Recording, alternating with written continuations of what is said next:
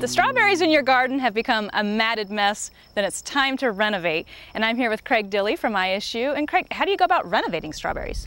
Well, first of all, you need to understand that the first year in June-bearing strawberries, you do not get a crop, and it's only going to be in the second year. Okay. Okay.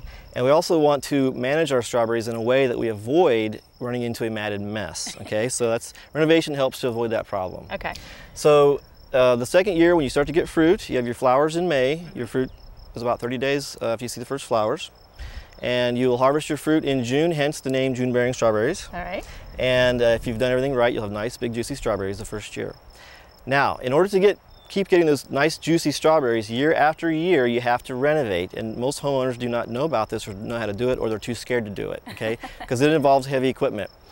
First of all, you need to take your lawnmower and mow off the leaves of your strawberries. What setting should you put that at? You should put it at a setting high enough so that it will not hit the actual strawberry crown. If you look close at a strawberry, you'll see that the growing part is actually close to the ground like grass.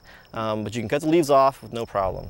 Okay. Okay, so once you've mowed the leaves off, then you'll want to till the rows back to about 12 inches wide, because the point of that is it reduces the matted mess, and it makes it easier to get to the plants. It reduces competition, so the plants grow better, you get better fruit, and basically it's a competition reducing procedure.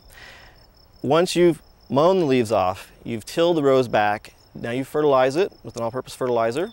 Water that in. Make sure you give your plants 1 inch of water per week for the rest of the summer, and then the next spring you'll have another nice year of strawberries. You'll enjoy. All right, thanks for the tips. And if you would like more information on renovating strawberries, be sure to log on to gardeninginthezone.com. I'm Liz Gelman.